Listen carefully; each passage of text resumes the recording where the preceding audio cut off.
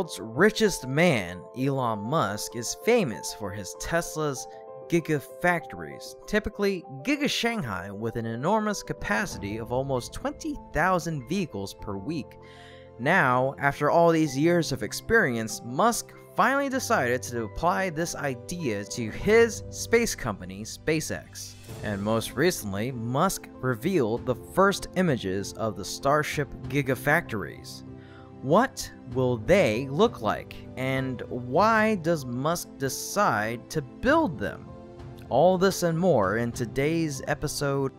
SpaceX is working on Starship, a fully reusable vehicle capable of performing long-duration voyages to Mars, towards transforming humans into multi-planetary species.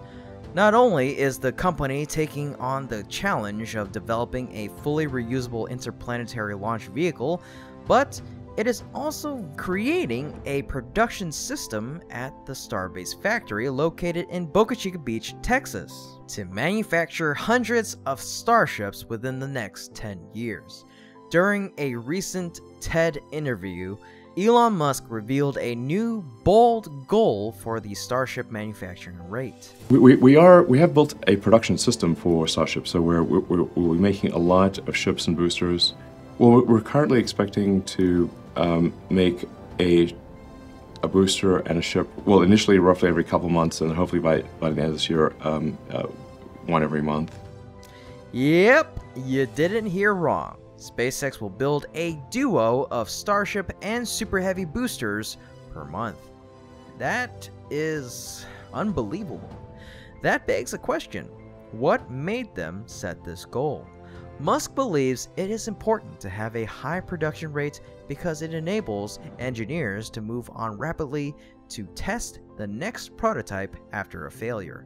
Long term, SpaceX aims to build at least one Starship each week to achieve building a fleet of 1,000 Starships by 2050.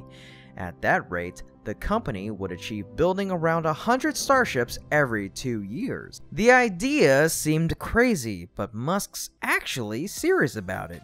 In fact, Elon Musk has had a lot of experience with some similar projects.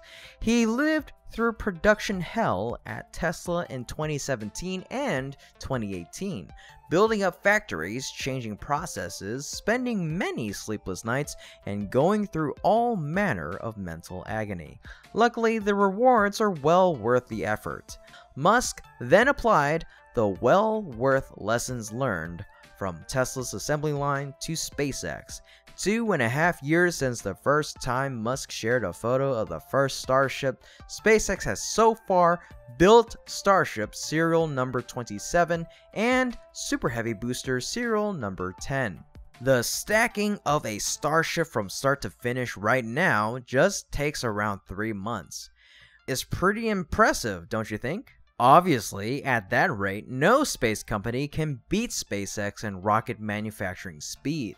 Despite that, that speed is still too far behind the set goal. Elon Musk and SpaceX have also perhaps noticed this. Thus, the company has started laying the foundations for the coming Starship mass production. First off, SpaceX will need to have much more space to build and stack ships and boosters. According to RGV Aerial Photography, SpaceX aims to replace all of Starbase's tents with a single 300,000 square foot or approximately 28,000 square meter building that will be about 18 meters or 60 feet tall and likely measure around 800 feet or 250 meters long, and 400 feet or 120 meters wide. Starbase's tents are roughly the same height, but their tented roofs mean that only a fraction of that height can be used for ring work and only a fraction of the floor space for taller nose work. In comparison, a 300,000 square foot building would have almost 2.5 times as much covered floor space as Starbase's 3 tents, all of which can theoretically be used for ring and nose section assembly. In fact, with a mostly flat 18-meter roof, SpaceX could feasibly expand most stacks by a ring or two, which would reduce the number of sections and thus stacking operations needed to assemble a ship or booster. A month and a half later, SpaceX, or its contractors, began raising the first steel beams of the new building and made significant progress in just a handful of days. The first vertical beam was erected on April 19th. As is, the structure likely represents a good overview of the first of 3 new Starship Production buildings that will eventually be joined to form one giant monolithic rocket factory. To make it easier to imagine, it looks a bit like a giant air conditioning unit. A few weeks ago, CEO Elon Musk shared a slideshow from a recent SpaceX all-hands meeting, revealing the company's current priorities, sources of pride, and the first official renders of a few future projects. And of course, that includes the future factories of Starship. Look, this is Star Factory after completing construction. It's incredibly impressive, wouldn't you think? Notably, in the same slideshow, Musk revealed the first official renders of not a factory but a pair of next-generation Starship factories SpaceX has already begun building.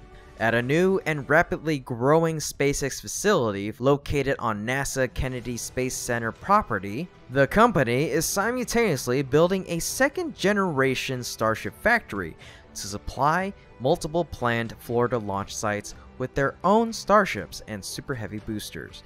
SpaceX has submitted updated plans for the Roberts Road Starship Production area. The main factory is now a total of 648,000 square foot, or around 60,200 square meter. That's 136,000 square foot, or 12,600 square meter larger than in previous plans. This is also confirmation that there will be 2 high bays, each 32,136 square foot, or approximately 3,000 square meters. Here's the footprint of the main building overlaid on the Google Maps imagery of the Starbase production site for scale. Huge thanks to Harry Stranger for this update. Now, SpaceX is still actively working in both regions. With the current progress, maybe we will see factories of the future soon, and at that time, the production hell will be open. And that's it for today's episode, and my team and I will see you next time. Until then, thank you so much for watching, and have a good one.